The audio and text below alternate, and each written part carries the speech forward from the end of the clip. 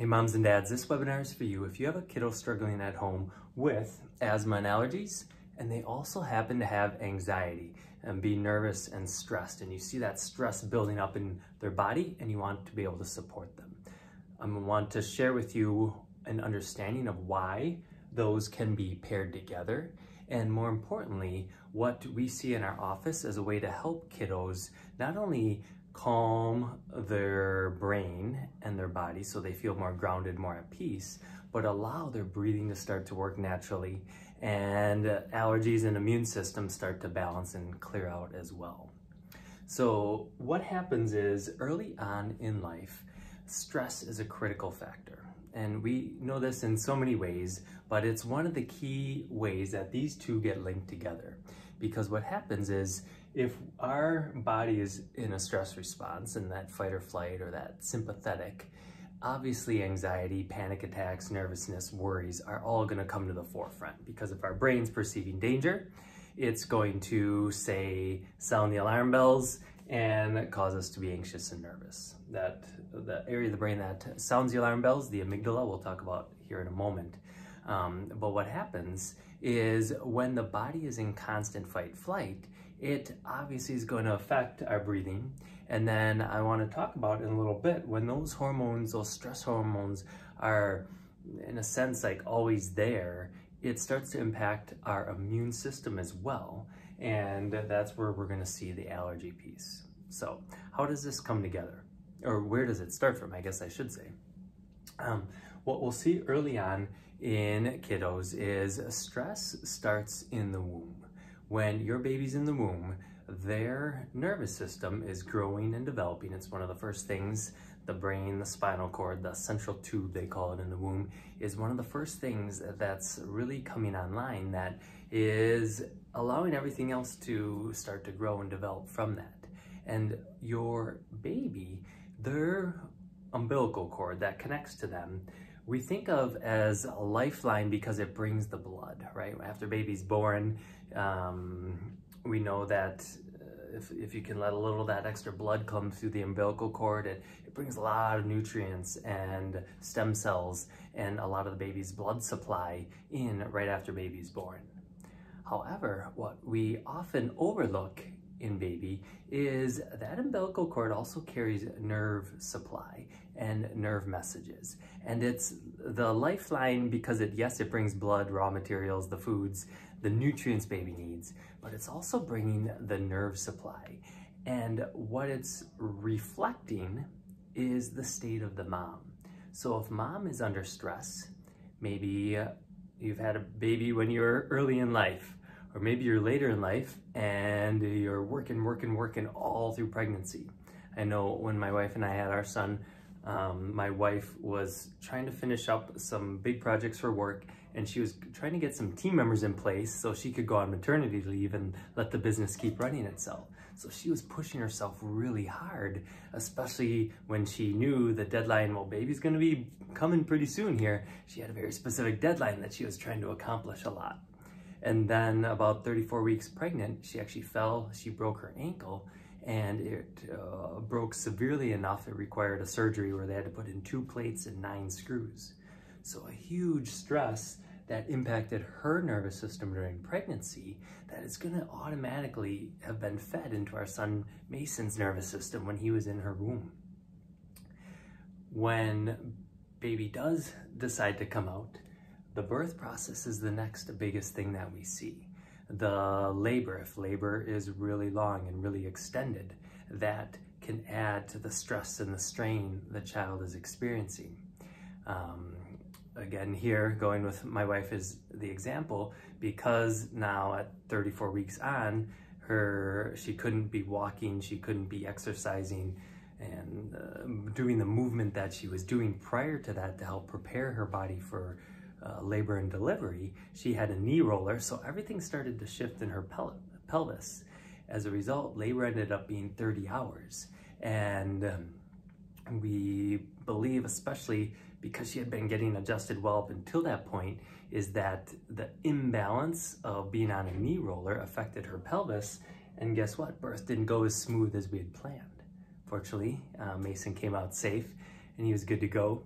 after some work though. When he did come out, he also had the cord around his neck and around his torso, under his arm. We believe he actually had a fracture in his collarbone because of how long labor it took, and he got stuck there for a moment. As I said, he did come out safely, but that was a lot of stress for his little body to experience early on. And one of the things then now is we're starting to get like stress in the nervous system before baby comes out, stress in the nervous system in their first transition to the world. And now that amygdala, that fight or flight system, is really starting to fire more and more and more. I was listening to a doctor once present, and his estimate was that about 50% of a baby's personality is developed by the time they're born. So even before they come out into the world, 50% of their personality is developed. So that just shows how important pregnancy is in impacting what baby's perception of the world is, whether they're feeling that stress coming in or they're feeling kind of relaxed and chill and sort of calm. So needless to say, our son Mason showed a lot of signs of stress early on. He didn't nurse that well. He was a lot more colicky than we expected. Aside from the collarbone, when I was feeling his head, his cranial bones really overlapped a lot more than most newborns that we work with. Again, because of the intensity of the birth. So his body and his nervous system took a lot more work for a newborn than we normally see in the office of helping reset things and get things calming back down. One of the early reflexes, so there's called primitive reflexes, are what babies are born with that help them move through the birth canal. It helps them if you wipe their mouth or their lips, it helps them find that nipple or that bottle to start to nurse and to feed. And their reflexes because they don't have control over them. So I mentioned earlier, one of these reflexes with breathing has to do with why these two connect. So this reflex, it's called the Moro reflex, M-O-R-O. And what it is if you have a little baby and you were to like move them quick, or there's a loud sound or a bright light, they do the Moro reflex where they go into fight flight and then they curl back in. Now what happens is if baby's nervous system is been under a lot of stress early on, and that lower brain is firing fight, flight, fight, flight, fight, flight, this reflex stays turned on a lot longer than it should. Normally 3, 4, 5, 6 months, it should dissipate, where you have a 2-month-old and you move them, you stimulate a bright sound, a bright light, you'll see them go open up, and then hopefully they curl back in. What this has to do with asthma and anxiety is if this reflex is staying on, your child is going to be stimulated into that fight flight, that stress response, a lot easier. So 2 kids go to the movie theater, and one, if the lights and the sounds are activating this reflex, are going to be under the surface being stressed, triggered by that way more than the other kiddo. Or certain movements. One thing we'll do with kiddos in our office, sometimes if they're lying on their back, I'll grab their legs and I'll just pull them to the end of the table, and I'll pull. It's kind of like a little quick movement. And some kids, they just look around, no problem. Other kids, what I'll see happen is they'll go, and their arms will go out quick, and their face, you can see this little stress response in their face. It's because that sudden movement was activating that fight flight in their body. So if that stress is stuck on, now what should be a normal thing, just to pull a kid a few inches on a table, what should be normal is triggering fight flight in their individual body. So now if they're on the playground, if they're trying to do gym class, certain things like that, suddenly again their brain might be getting this fight flight trigger more often than they should. So obviously they're going to feel more anxious than they need to feel. With asthma, we know that asthma, a lot of times the breath comes in, but it's tough to get that breath out. So picture right? The breath's coming in, and guess what happens? If it's always getting triggered, you start to get this pattern where it's going in, but not coming out. So if their nervous system never gets a chance to reset, suddenly these two things can start to develop together. How then that shifts now into the immune system has to do with these stress hormones. When the fight-flight is triggered in our body, there's this response, they call it the HPA axis, hypothalamus, pituitary, adrenals. And adrenal glands might be something that you're more likely to have heard of. Those release the stress hormones, things like adrenaline and cortisol. So when we get stressed, boom, they start pumping out those stress hormones, and they're for a good reason. They help us respond and act on that stress. They're designed, however, to be done short term. And it's based on, back in the day, if you're walking through the jungle and a tiger jumps out, your adrenals pump out a bunch of adrenaline, cortisol. They give you this burst of energy to run and sprint. And ideally, you've run, you've either flighted, or you've turned around and you've fighted, but it's like a short-term interaction. You get away from the tiger, you're safe, your heartbeat calms down, your breathing settles down, you kind of get this sense of relaxation because the danger has left. Your lower brain says, all right, we're safe now. Everyone calm down, turn off the alarm bell, we're safe. These stress hormones also do something good for the immune system. We've all heard that stress takes a toll on our immune system. However, in the short term, stress is actually good for the immune system. Short bursts of adrenaline and cortisol actually activate the immune system. One of the reasons being is if we do fight flight, our body's anticipating a potential injury because we might have a tussle with the tiger. We might get a scratch or a bruise. So our body's activating our immune system to get ready for something like that. So in a short burst, those stress hormones give our immune system strength and support. However, if they get left on long term, that's when stress becomes bad for our immune system. Because now, when we do need them as a little burst to clear out a bug, a bacteria, a virus, it isn't there because they've been worn out. You've been in fight flight all the time. Your kiddo's been in fight flight nonstop. So they don't have that burst of energy when they need. They don't have that adrenaline rush to help clear out a bug.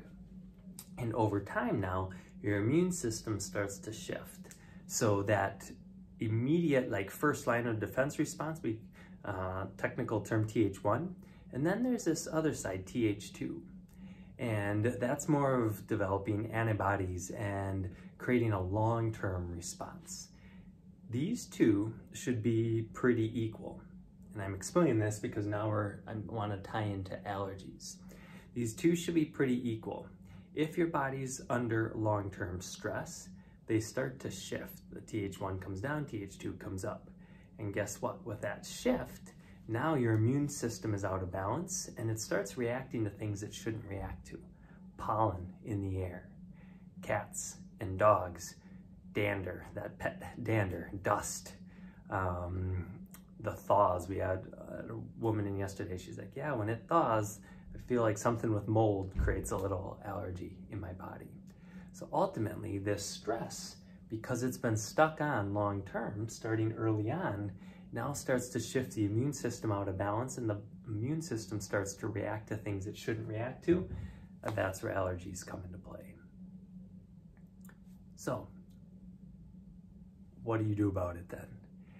Obviously, I'm coming at it from the neurological chiropractic approach. And what we see in our office is if we can help the nervous system get back into balance, we start to clear out some of the old patterns of stress. And that starts to bring not only the immune system back into balance, it starts to relax the lungs, allow for normal breathing, and it starts to decrease that feeling of anxiety, nervousness, and stress. I want to give you some examples here, and then actually I'll explain what it's doing in the brain first, and then I want to just give you some examples of people we've worked with to show you how this can be applied for yourself or your kiddo. So ultimately, I think I had some markers here. I'll be right back. The stress response, when this lower brain is interpreting stress, it's signaling fight or flight. What it's doing then is it's cutting off the connection to the upper brain. So the upper brain, the PFC, is also called the prefrontal cortex. And what that does is, one is it helps us see beyond like the intensity of a stress. If your kiddo's nervous about something at school and you talk them through it, if they calm down after you talk them through it, it's because they've been able to activate this front part of their brain and sort of reassess and realize, that's not that bad. However, what happens is when the brain gets in stress mode, it shuts down the ability to activate this front part of the brain. Now, what happens is there's a nerve called the vagus nerve. And that is the calming nerve in the brain. It's the nerve that is the opposite of fight-flight. We think of it as the brake pedal. So if you get stressed, the gas pedal goes on. And if you stay under stress, it prevents the brake pedal from being activated, because that's very closely tied into this upper part of the brain. When your kiddo's brain has been in chronic stress, what happens is this upper part of the brain has never really had a full chance to turn on and start developing.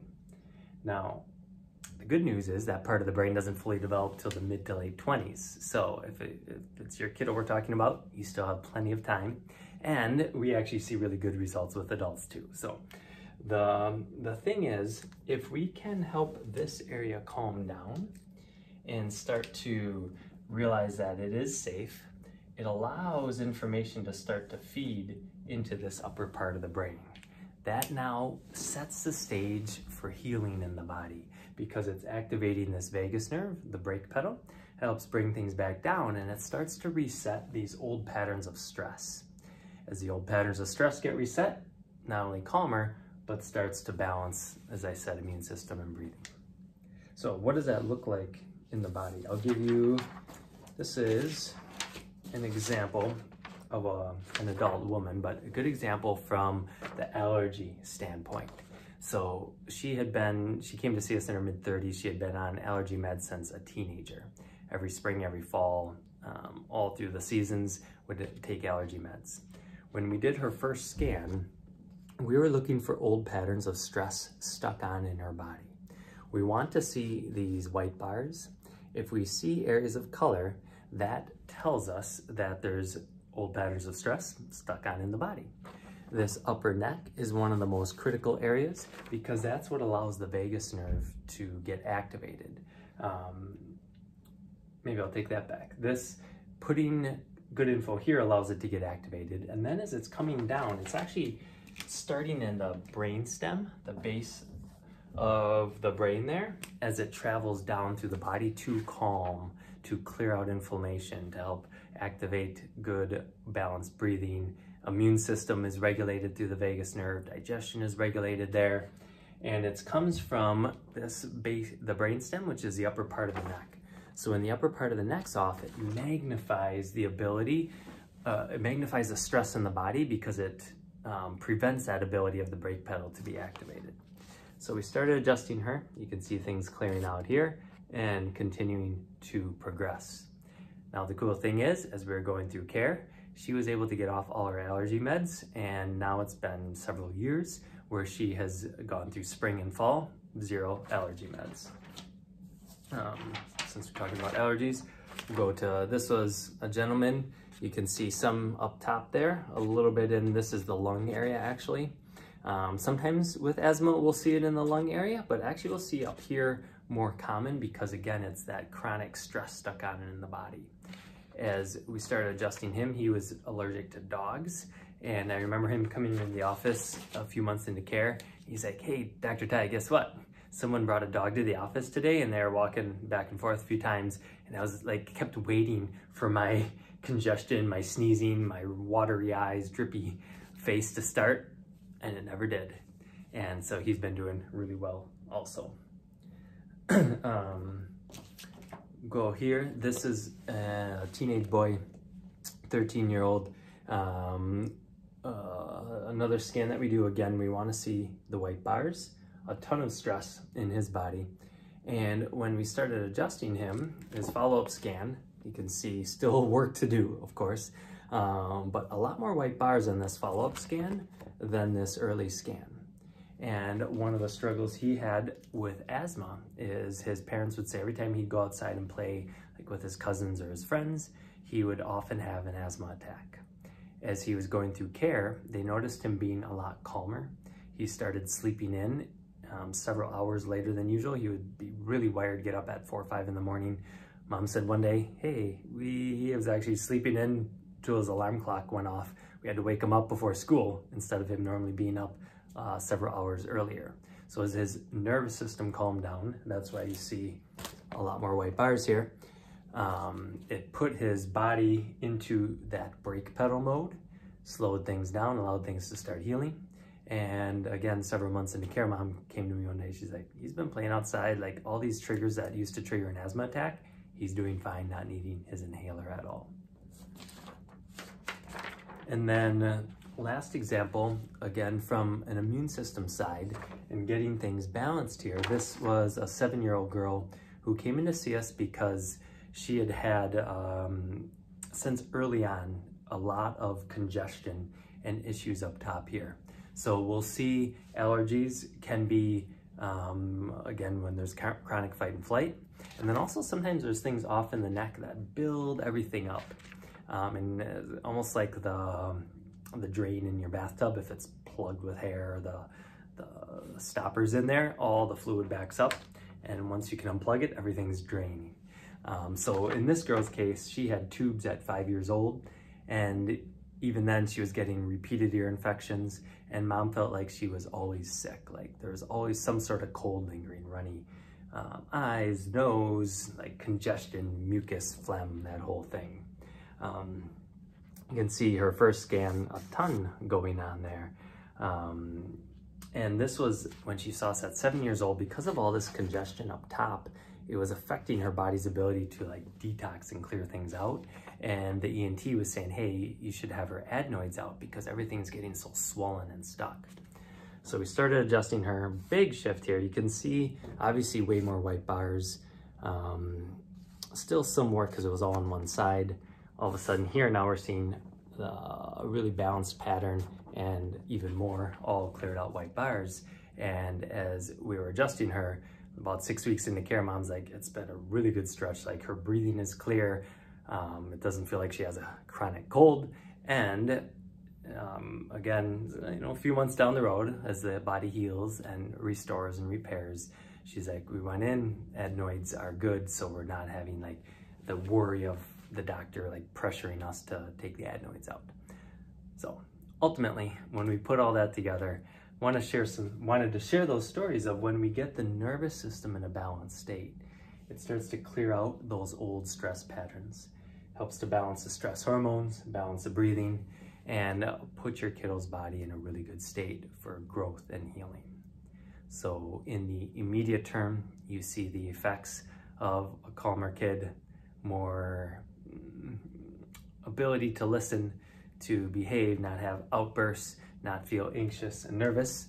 And obviously those things still come, they're part of being a kid, but their ability to de-stress, to come down from that stress is always so very noticeable. And with time, as their nervous system balances, their immune system balances, and you start to see that trickle-down effect in their life. Not only in these areas, but now we're activating this front part of the brain for ongoing ability to learn, to have that executive function that helps us succeed as an adult. So please reach out if you have any questions. I'd love to chat more. and see what we can do to help you or your kiddo. Take care.